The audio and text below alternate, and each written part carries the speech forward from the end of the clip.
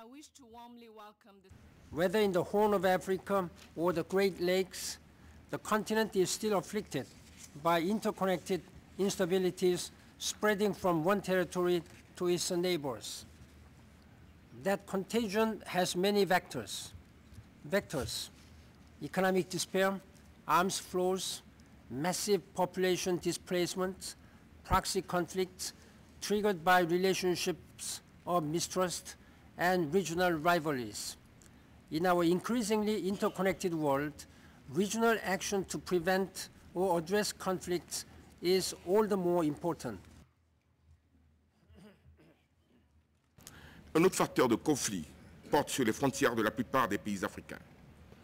Souvent tracés par les puissances coloniales de manière arbitraire en fonction de leurs intérêts exclusifs, cette délimitation artificielle a rassemblé des peuples fondamentalement différents et en a divisé d'autres possédant une même identité culturelle. À cela, il faut ajouter la porosité des frontières qui favorise la circulation incontrôlée des armes et qui alimente les rebelles et autres groupes armés. In the Security Council chamber, Africans across the continent have demonstrated a growing capacity to work together in reducing and preventing conflicts.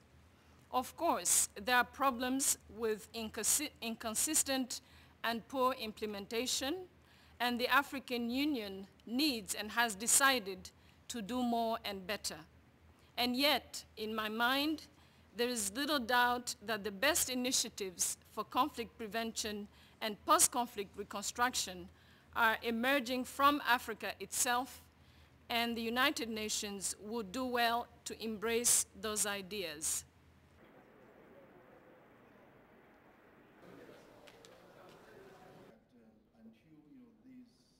We believe that the time for Africa to be subjected to a wagging finger, punishing finger from the West is over.